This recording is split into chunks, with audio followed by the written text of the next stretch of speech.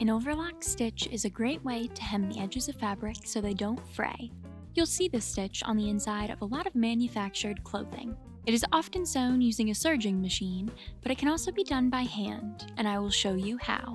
I've seen this done with only one piece of fabric, and that will help prevent fraying, but for this demonstration, I'll be using two so I can sew the pieces together while also creating a nice finished edge. To sew an overlock stitch, you will want to match up the edges of your fabric. When you're starting out, you may want to mark out every 1/8 of an inch so you're making sure that the stitches are even. Thread your needle and tie off the ends. Start by sinking the needle in at the first mark and through to the other piece of fabric. Do not pull the thread tightly through though, because you're going to want to bring the needle back up through the loop where you had just tied the thread.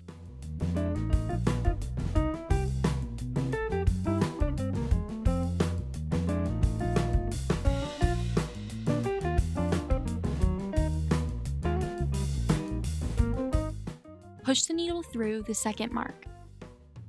This time, there will be a loop that starts from the last stitch. You'll want to string the needle through that loop and then continue the pattern.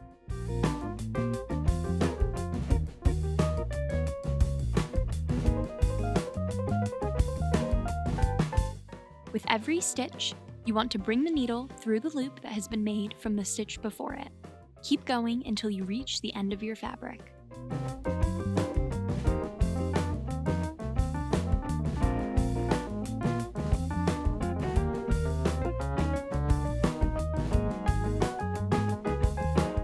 Thread the needle through the loop twice at the end to finish off your overlock stitch.